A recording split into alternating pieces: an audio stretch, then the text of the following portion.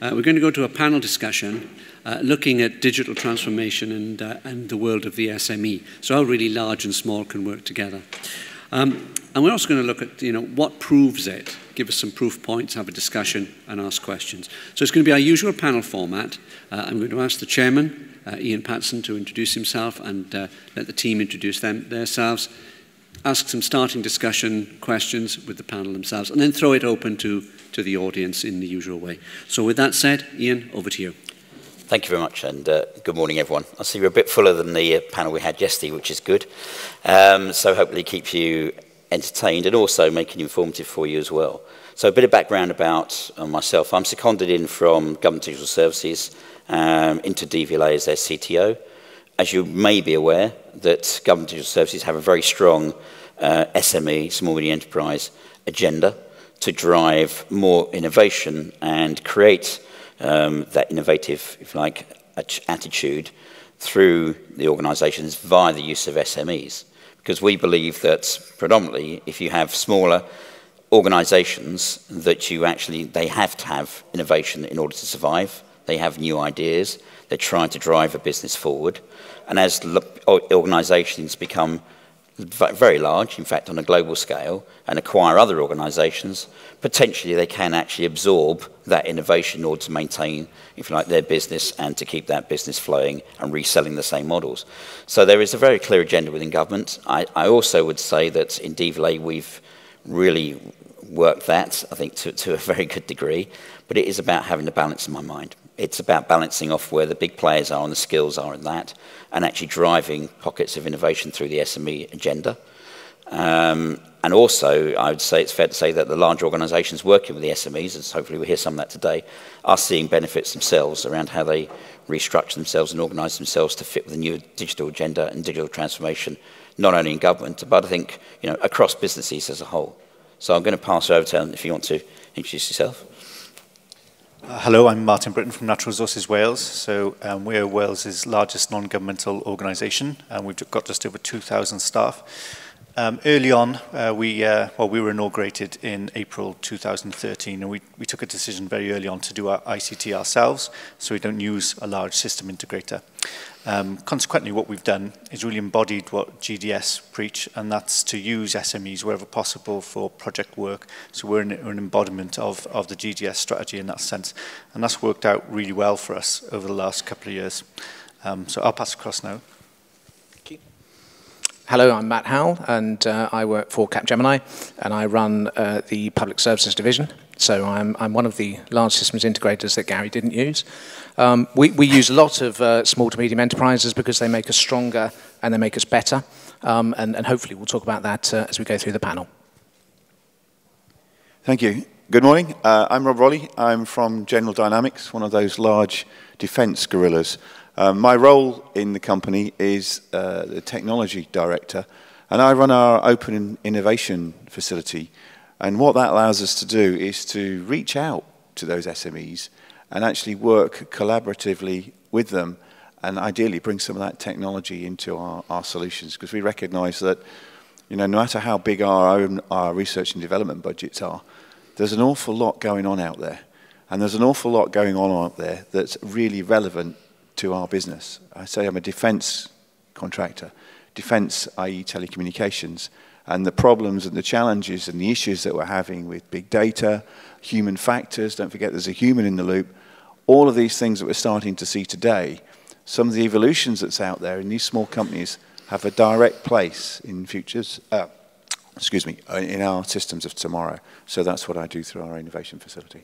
Excellent. Thanks very much. Can I just ask within the audience how many people here are from the SME community? Just a show of hands, roughly. Right. And how many people here are people that would consume the SME services? Thank you very much. Okay, thanks. So just get a balance of the sort of people we've got across the audience to give a flavour to some of the questions perhaps we should be asking what we might expect later. So I think we've talked about in a sense, the views that we have and how you tend to be using them and what you might get from it. I probably want to extrapolate that a bit further. So I realise that government has forced the issue to some extent, And it's fair to say that if in the past, I think organisations, large organisations, would look at SMEs as a form of where they got an idea, we'll acquire them. And it's slightly different. I don't think that will go away, but to be perfectly honest, I think that will still happen over time. But how do you draw, what is the strengths you're drawing from SMEs, and what are the things you're learning from that? If I can open that up. I'll ask you first if you've got the mic. I've got the microphone. The strengths that we've got from SMEs, I mean, we're a large company, a large multinational company, and that comes with benefits, and it also comes with challenges in terms of how dynamic the organisation is. Big companies like to be like small companies because they like that agility. And acquisition goes some way to that, but you often find that when you acquire a company, you get the agility, but after a while it then kind of transmogrifies into the big beast. So what's attractive to me is picking up that agility that you've got and the dynamism in the small company. We carefully select through a kind of an interview process or a dialogue, and it really is a two-way dialogue, of finding a company that's got a capability that could be of use to us. And I think the smart thing that we do, and this has been copied by others, and it's quite straightforward, is that we actually try that technology in our environment. And what that allows them to do is that we've got a large bunch of engineers. I've got about 500 engineers in Wales, and those engineers cover a variety of disciplines, you know, all sorts of things. So if we've got a new technology that's coming into the business, I can find someone that can support it and work with that SME to test it. Does it do what it says on the tin? Does it do what our customers would like it to do? We've got capability and facilities that the SME doesn't have access to. So we can really bring it in and kick the tires. And I think what comes out of that is that for the SME, it says, actually, well, that technology that we've got, you know, it's not quite good enough and we need to go away and do this. Or, do you know, there's something in there that we can develop. Or actually, when we put these two things together and start them, integrate them together, we can see how we need to develop that project forward. And then, when they go for funding, they've got a potential market opportunity which helps them. So the magic for me is the large company can bring those resources together to support that small company.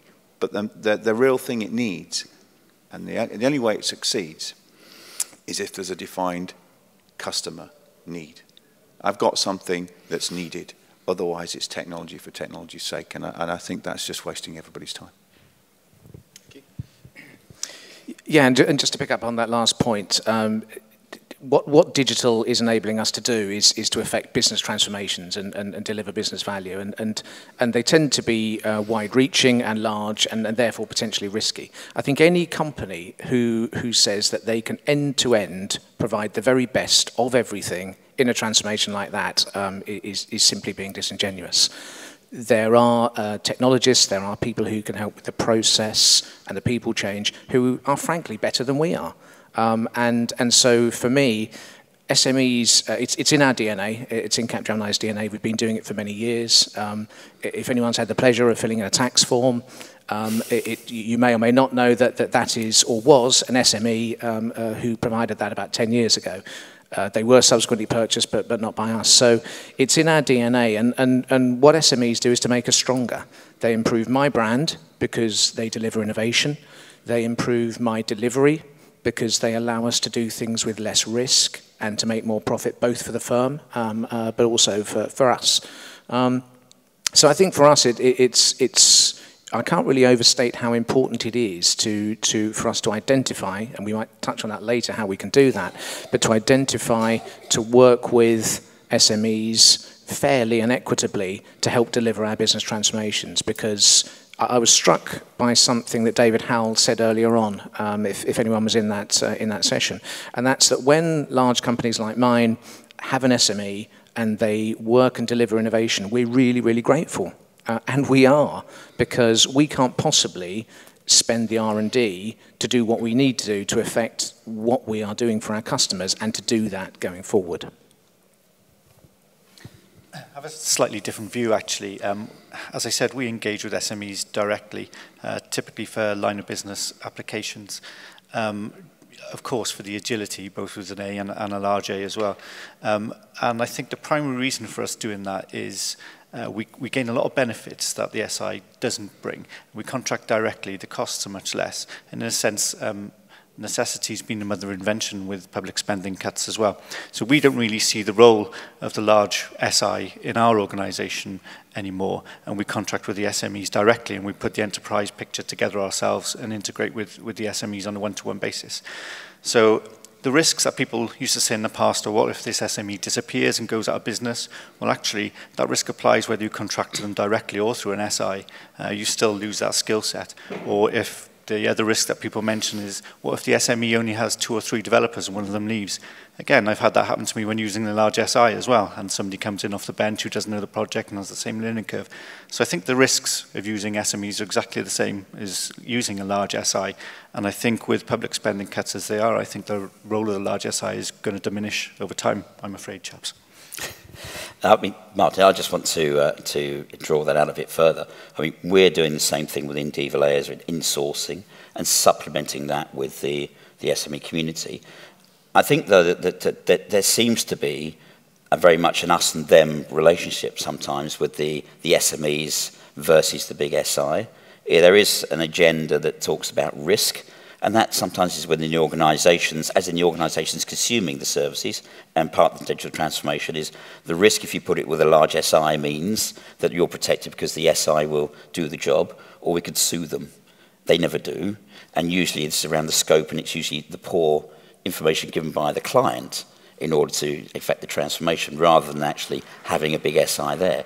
I think it's difficult to educate organisations and businesses around the real risk profile versus the use of SMEs or the use of SIs in the correct way.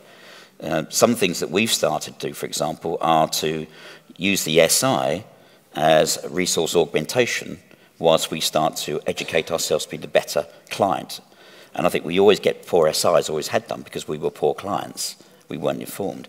But how do we get past, do you think, the us versus them piece within the large SI world and the use of the SME? Because we've heard how there's a collaborative piece of working, but some of that collaborative piece of working is within the envelope of organisations using them themselves, rather than working in harmony with other organisations where they're using the SI and the SME. How have you got past that?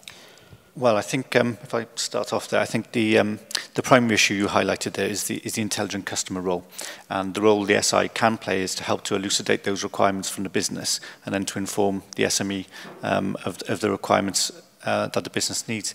But to be honest, what we've done there is, rather than use an SI in this instance, we've used independent contractors to work alongside the business within the business units. Proper business analyst professionals who can write a decent set of requirements, which then we can go to G-Cloud with and procure an SME in that sense. So we've been educating the business along the way and upskilling them, but using independent contractors at sort of £400 a day rather than SI resource at £1,000, £1,200 a day. So a similar sort of principle, but a different value for money presentation. Okay. I'll let you respond there from the SI side of the world. Well, it's going to surprise you, but I'm going to agree with Martin. I think there are organisations which will choose to direct contract with SMEs. There are organisations which will contract through an SI, and most we're finding will do a hybrid. Big supporter of G-Cloud myself. We do a lot of business off it. And I think what I would never do is to use an SME where I couldn't add value. And not long ago, someone came and spoke to me, described their product. It was in a customer that we work with, and in the end, and he said, "Can we work through?" And in the end, I said, "Well, what I'll do is to go and make an introduction to the customer. I can add no value to what you're doing except to add 10% for risk, and that isn't helping them, and it isn't helping me." But what did help me is that I introduced them to our customer.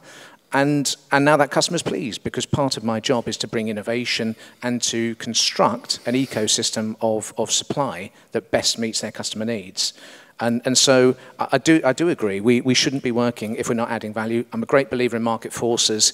If we're not adding value, people are not going to choose us. So I think that's one thing. If I can just give a couple of examples, I think a lot of SMEs, in fact I know a lot of SMEs like to work through SIs. They tell me that many parts of government are quite large and confusing to deal with.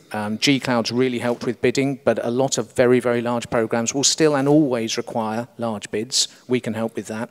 There is an element of taking risk as well. So I think I think it shouldn't be us and them. Just one last thing, by the way. We have a quarterly meeting with Mark Durnley and HMRC, which is called, I think, the SME Council, where we go and we talk about how we are bringing SMEs into an ecosystem, either direct into HMRC or through us. So I don't think there needs to be an us and them. There probably needs to be a pendulum swing to get a better ecosystem. But you know, I'm a supporter in working together, collaborating, where we add value to each other's services. I'd just like to add, turn this one on. Hello? Yeah, just like to add, it's about the balance. We're one of those large system integrators, and our customer is the UK MOD. And for an SME to deliver a multi-million-pound tactical communication system to the MOD, that's kind of difficult. But what we can offer, and we talked about those requirements, our customer is very specific. I don't know if anybody's ever looked at any military specs or any military requirements. They make really great bedtime reading, but they're kind of really thick and volumetric and detailed down to the last nth degree of how high you should be able to drop it on the floor before it breaks, how much water ingress it is, what particular color of green it should be. But actually, in that, sometimes gets lost what actually the end user wants it to do. And I think where we work well and have had great successes is that where we've created an environment where we can bring this innovative technology that's bubbling out there in the SME community, put it in a context that our end customer wants and demonstrates the art of the possible. And that's when you get those really interesting conversations that go on between the end user, the end customer, that says, that's really good. Can it do this? And wouldn't it be good if it could do that? That's, you know, that's exactly what we want it to do. Can it do that? Now, those requirements may be in volume 1 or volume 2 or volume 10, but are not expressed as clear as that. And I think by creating something with technology rapidly that shows the art of the possible, that is where the magic comes from me. And that then presents that opportunity that didn't exist before. And we've had a number of examples where we've worked with SMEs that you know, come up with some innovative solutions that aren't often sometimes aren't rocket science, that just package things something in a different way. Because I said at the beginning, there's a human in the loop, and some of that technology makes things simpler or easier or lighter or more easy to use for our users. So don't forget, it's all about digital, yes, but sometimes that innovation isn't rocket science. It's some of the simple stuff that brings through that supply chain and gets delivered. So the magic for me is working, it's providing that SI framework, an opportunity that the SME perhaps wouldn't have had on his own for our particular custom. So I suppose I'm in a similar space to Martin with that, and that a real example for us is the DVLA are building they call it a motoring services platform, a digital services platform, which is a series of tools pulled together in a certain way that allows us to work very quickly in an agile manner, and we'll start to use that to replace our legacy systems with new digital services. So what is interesting there is that we've got a hybrid mix there of organisations or resources, I should say, that are in the SI world, i.e. our incumbent supply chain, the people that are there at the moment maintaining our legacy systems, mixed with the SME, but with the disciplines, our own disciplines and those of the SME environment. In fact, we moved them into the tech hub and away from our usual environments, so they are totally unencumbered by the processes of the SI. How do you release the innovation while still having a large organisation and your processes, methods around it? And how do you prevent, dare I say, your commercial people getting involved to make sure that your own organisations aren't disadvantaged by the innovation that's coming through the SME environment? Absolutely great question, and absolutely you've got it on the head. I mean, you said commercial department and innovation in the same sentence. I mean, that really takes the biscuit. But I mean, the way that we've achieved it is by that precise separation. We have a physical, separate entity where we collaborate with the SMEs. I mean, we're in the security business, so there might be instances where, you know, that has its own challenges. So we have created a physical, separate entity, our own laboratory, our own engagement space, where we can work. And the commercial construct is simple. It's a simple, 5-step process. We identify, and that is the key thing I mentioned, the need. There has to be a real customer need for doing something. Once we've got that need, we say, okay, we need one of those. We will then go out and find someone that has one of those. And there's no easy way of doing that.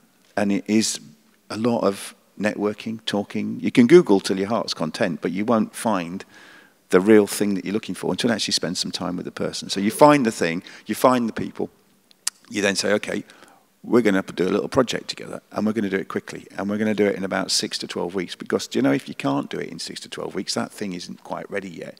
I don't care if it's too big, it's not quite fast enough, I can't drop it off the ceiling. If you've got a prototype that looks like it can do what we need to do, let's do a project around it rapidly, and we'll end with a demonstration. Great. That's what we do. We sign up for that, no money changes hands, IP is protected, we go off and do that project. Now, that then triggers an awful lot of interaction. And there has been many occasions the night before, or 2 hours before the demonstration in our facilities, where you walk in and say, how are you going, guys? And you can just tell that the laptops are out, there are people cracking code, and perhaps that how you're going, guys, wasn't quite the good question to ask at that moment in time. But you see engineers working with engineers putting this thing together. Our engineers solving problems that those guys have got, we're learning from those people. The demonstration will go ahead. Coming out of that is that learning experience that that SME has had. They've had exposure to what it's like to work in an environment. They've got exposure to our customer, and they can see if that technology works in that environment. So in answer to your question, how do I deal with the constraints around it? Create a separate commercial entity, have a separate physical thing, and do it in rapid time.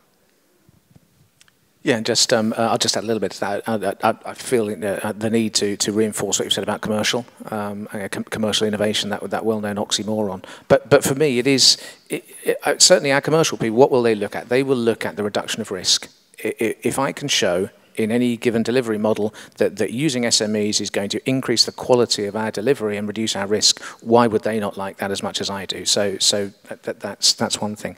And I think, in answer directly to your question, there isn't a single prescription for this. It could be that there would be no systems integrator involved, just working with your in-house people and under your direction, your intelligent customer direction. You may have a hybrid. Let's say you're migrating off of VME. Not many SMEs are currently developing VME capabilities, so you may want someone like us to work with you to make that happen. Or in some circumstances, you may just be working with an SI. So I think it's incumbent upon us as systems integrators, upon the SME community, but also the customer to pick the right models for the right programs. And if I just mention one, which was, we hear a lot about government failures in IT. If we think of a big government success in HMRC, that was delivered, of course, by HMRC and by Capgemini and by over 20% SME community. And that was one of the largest, as Ian will know, one of the largest, most complex programs in government today, and it was delivered with the right delivery model. And I think that's the important thing, to pick it in terms of pragmatic right solution rather than any specific predisposition to going to one delivery model. Can I just stick with, if I stick with Matt and Rob a minute on that one, because what I'm finding is that most of the SME hybrid approaches appear to be, obviously from my point of view, and it's probably very selfish within the government sector, the public sector, because the system integrator, the SI, is already the incumbent supplier, and therefore that's been worked in that way. Can you give some examples of where, sort of real examples of where you've used them outside of where you're the incumbent supplier and used the SME to drive part of that digital transformation in the organisation? Yeah, perhaps I'll kick off and then you can follow. So if I said at the outset, they not only do SMEs help me deliver, but they help me win business, and that's good for me. So if I think of a particular service that we deliver, it's called T-Police. It helps police forces transform their back offices and then release resources into the front office. So it's a business transformation enabled by technology. We bid for that some years ago, and it uses Oracle technologies, matter of record, but it just wasn't clever enough, because if it was, everyone would have done that and they would have implemented Oracle. What we did was to identify an SME, Crown, who worked with us and actually as you said, they provide the magic. They provide a core of that solution which delivers duties management. And the proof was in the pudding, because police forces love it. They now use it as a shared service. It's growing. We chose them not because, not out of any largesse, we chose them because they helped us win. They've helped us win further police forces, but I like to think they wouldn't be in those police forces if they hadn't been working with us. Not just because we could afford to bid it, but because working together with our experience of Oracle and our quite in-depth understanding of how police forces work and our ability to affect the business transformation, I would like to think that it's been a symbiotic relationship. I can give an example. Hopefully it's not too technical, but the Army uses a tactical communication system, and as part of that communication system, there's a VHF man pack, basically a rucksack that soldiers wear with a VHF, a long antenna. Now, they've got lots of them. They've been around for a long, long while. They're very reliable. People know how to use them. Training burden is low. As I say, they've got lots of them. And how can you get extra utility out of these? The fundamental problem with them is it's VHF radio, so the range isn't particularly great. I mean, it's great in an urban environment. You probably get 10 or 15 kilometers, depends on the build-up of, you know, how many buildings, and et cetera, et cetera. We were working with a small company that had a little box, and it had the ability to take that signal, which is a VHF signal, and translate it up such that it would then use a commercial satellite signal and then translate it down again. So if you've got this VHF man pack that you know and love and the stores are full of them, you carry this extra little box and just plug it in, and that's essentially what you do. And instead of having 10 to 15 kilometers range, you can communicate anywhere in the world. Now that range extension is fantastic for a logistical burden, because you don't then need repeaters, you don't need whatever. So you can have someone on an emergency mission, a rescue mission, or a humanitarian aid mission that can get worldwide communication. So that's one example of where a little bit of technology has come along. The training burden is low, you know, it's this box, I plug it in. The magic is that if you want secure communications, you can't normally have secure communications over a commercial satellite, but actually you've got a secure communications radio, and all it's doing is taking that secure communications and broadcasting it over a commercial satellite. It is still secure because it is encrypted here, and that system works with that. So that's a little bit of a magic of an SME that provides a little box that, again, is not rocket science, but for the military, they've got a warehouse full of these bloody radios. They can actually now use them to get long-range communication, so that's one of those examples. I think one of the things we've found as well is that the SMEs can bring a lot very quickly, and they're unencumbered by those commercial constraints, etc., and trying to make sure don't put that out in the market, because actually we've got something better we want to keep reselling kind of approach, which was happening within larger organisations, and absolutely that's when you get the mix between commercial and innovation. It doesn't really work very well. What I'm going to ask Martin is that we've started to look closely at things which we want to have built. We work on the fact that we as government want to open things up. That means that intellectual property in effect belongs to the state. So by having, you know, open standards, open source, open code, starting to open up data, some of the areas which we could have concerns, and we've seen it ourselves, of where the larger organisations want to say, well, actually, we're in here at the moment, we want something here as non-disclosure, etc., and there still seems to be this tussle over IPR.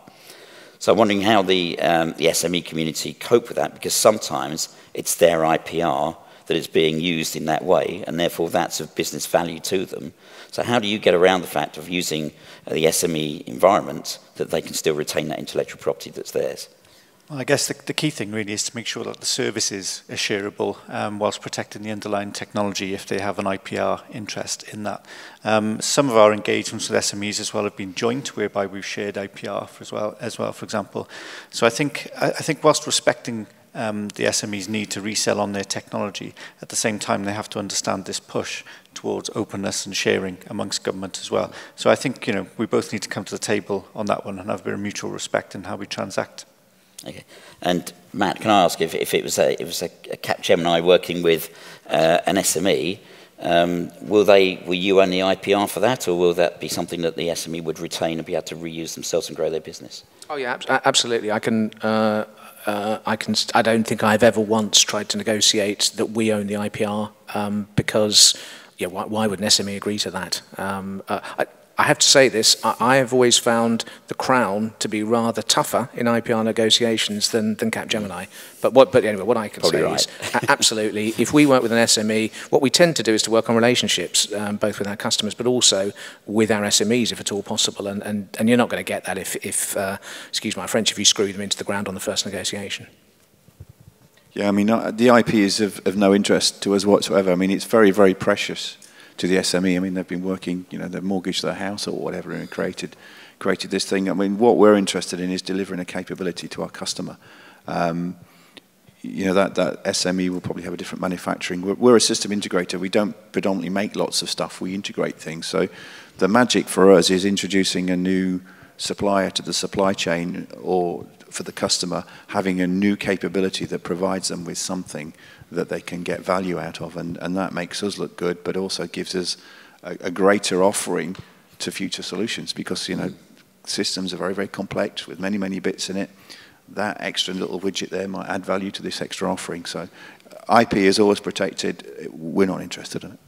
Okay, I think one of the interesting things for me is I think we're still all in the foothills of this digital transformation that is coming, in a sense, because it's still evolving and still moving forward, and we're very much at early stages. Although, we have conferences like this that show there's a lot more, and they're growing year on year, but really the advance of it is still quite slow in certain areas, especially where you've got brownfield sites as far as organisations that are changing.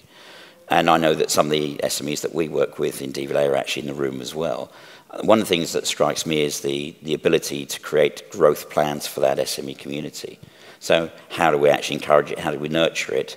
And some of our own government processes actually inhibit us from buying things in a certain way and make it quite painful, because they are designed for the larger organisations that could probably carry some of that pain, carry some of that cost for a period of time. So I'd be interested to open up to the panel as to how you're creating growth plans for the SME community, and what do you think we need to do in order to change the way we work, in order to take some of that pressure off them and make it easier for them to enter the marketplace? Well, I think a lot of the time, actually, we put barriers in front of ourselves that don't need to be there, based on a legacy of where we have been in the past, perhaps dealing with large SIs, and we put lots of controls and a really much heavier appetite to risk aversion than perhaps we realised that we needed to have. And of course, this was born out of software development practices in the 80s, which have long since changed. So I think it's about making sure that we're appropriate in the level of our appetite to risk, and also that we use the modern procurement frameworks as well. So for example, I've seen lots of large public sector organisations using SIs as a proxy to SMEs, when there's perfectly good frameworks in place already, such as the G-Cloud, where you can just go direct and have that relationship yourself. And like I said, that risk premium, that 10%, it doesn't pay for anything really. So there's no point, in my view, of using those older traditional frameworks just because they exist. We need to get our procurement departments, to get their head in the right place and start using the modern frameworks and transacting, like GDS have been saying for the last couple of years. Okay. Yeah, I think there is a transformation going on. I don't think it's probably going on quick enough, but I think from my side, delivering into large government organisations, that the crushing cost cuts that's going on at the moment, and the overwhelming desire to deliver more for less for whatever sector you're in, I think is starting to open up and make more attractive some of those models that will allow the SMEs to flourish a little bit more. Whereas before, I think that wouldn't have been as easy. But I think against that background, what we're certainly seeing is that, that there's a recognition that actually the SMEs have an awful lot to offer, and perhaps we need to change some of the procurement rules, regulations, engagement methods to allow that to happen. It's happening. Whether it's happening quick enough, I think, is a different debate, but it's starting to move there. Yeah, sorry. Yeah, I was going to say, I think we're well on the way with G-Cloud and things like that. We have a I think our biggest issue is identifying the SMEs. Once we've got them, we can nurture them. We have got an American firm called Iterate who help us both identify and nurture and create business plans and business opportunities for triaged SMEs. But I was struck this morning, I came down the lift and was talking to someone, and they owned an SME firm, and I said, where did you work? And they said, Heathrow. Now, we have an enormous contract there, do a lot of work, and I wasn't aware of them. I've then found out within the space of a 30-second conversation that also they're interested in cybersecurity, so are we, and they're doing a lot in digital recruitment, which is a big issue for us to get the right skills through the door. And I think for me, now I wouldn't, had I not been in the lift at the same time, would have never have spoken to him. So I think for me, we can nurture because it's in our interests. This is not largesse, this is market forces. It's good for us to nurture and to work with our SMEs and to help build business plans. But I think that the thing for me is the identification. And I think, again, I think that's not just for firms like us. I think that's for our customers as well, to help us jointly collaborate and have an ecosystem where we can all understand what we do and make the best use of it. I think what you've heard, actually, if I open this up the floor, is that we've got probably two sides in one sense. We've got very much the large SI that's utilising the SME for actually not only growing their business, but bringing rapid ideas in and getting those to fruition quickly, as well as Martin and I are actually using it to actually drive the transformation and probably taking more self-control back into the organisations we work for. I just want to open that up, if I may, to the floor here for some questions. In particular, I'm interested from if I may ask, from the SME side of things first, about how they actually feel that the market is working with them and how they're actually growing it. So can you just say who you are? And I'm Alex. I work in the startup community. Basically, what I wanted to ask is, you're kind of working with big businesses, or you are big businesses. Is there any particular area or customer need or industry that you think SMEs could really help with, and it's like a struggle for big business at the moment? I think the problem, I'll just go first, is we don't know what we don't know. And part of the issues with being, if you like, in large organisations is you probably don't see further than your feet to some degree, because that's the way organisations have worked. So you know what you knew yesterday. It's actually getting, what we've done, particularly in DVLA, because we've recognised that, is we've opened up more with the universities. And we've engaged with startup hubs, so Tech Hub, for example, in Swansea, to help us identify those things that we don't know we're doing, in effect. And I think it's those areas in particular for us, and exposing that, and then finding out some things which seem really obvious to people like yourselves, because you're seeing the opportunity within a business you might consume. So in other words, for me, in DVLA, probably most people have vehicles, or know people who've got vehicles, and you see things that are actually happening with our organisation that you're not seeing us deliver the service for, and therefore you will see the opportunity. The question really is, how do you get that opportunity back to us, unless we are involved with the tech hubs and the universities of the world?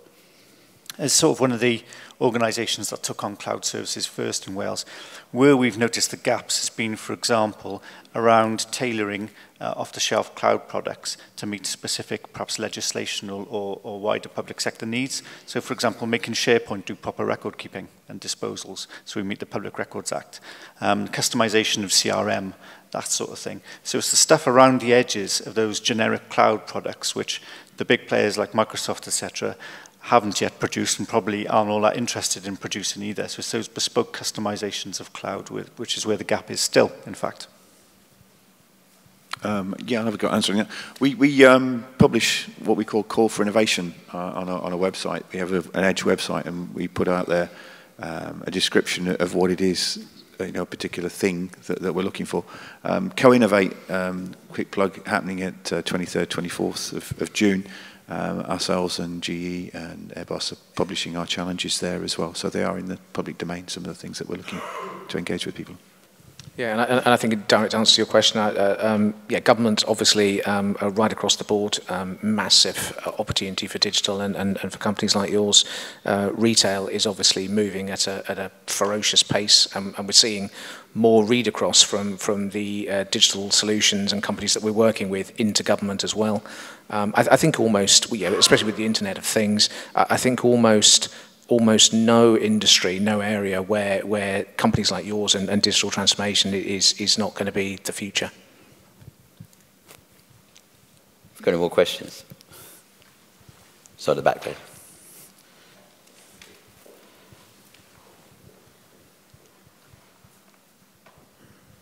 My name's Matt Shepley. What do you see?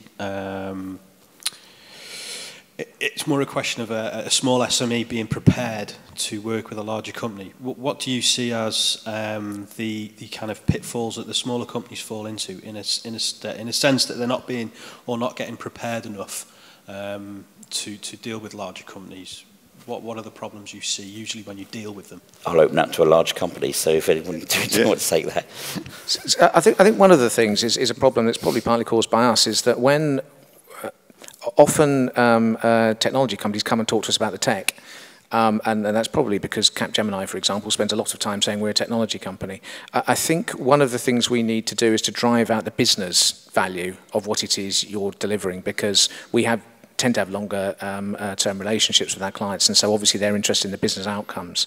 And I think, in fairness, we lead companies like yours down the road of talking about your bit of tech, and then we can't really conceptualize where it fits. So I think one of the things, apart from making more effort to identify you, is then to ensure that when we have a discussion, it's centered around where does this fit within the overall digital business transformation, rather than let's talk about your widget.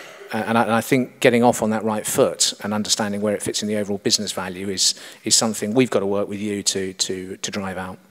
I absolutely agree. I think putting myself in the shoes of an SME who's delivering some technology, and it is extra. The technology is interesting, I'm a technologist, but for the business to take it on, the question is, what is it going to do for my customer? What problem are you solving, and how are you doing it? What is this technology making quicker, smaller, faster, lighter, or easier to train? What is the actual benefit of the technology? And I think because we have discussions, and we can go on to IP protocol stacks, till the cows come home, but our customer doesn't get that. He just knows that actually he just wants to be able to do something more simply, or do that. So I think if we can extract to the business benefit or the customer benefit and have the technology level behind it to support that, I think that is often a pitfall. And I think it helps when small companies need to grow and they need that extra level of funding to be able to substantiate that business case in business terms rather than technology terms. Okay, look, I think it's a good answer. I would only add, though, quickly on the pitfall side, is that you have to assume that every organisation is a selfish buyer. And what I mean by that is that we will go through our internal process for a long time, and then suddenly we'll leap on to you as SMEs and say, be here tomorrow with all your resources, all intact to do the job. That's something that we have to learn. But when you talk about the pitfalls, that is certainly a pitfall for, I've had small companies myself in the past.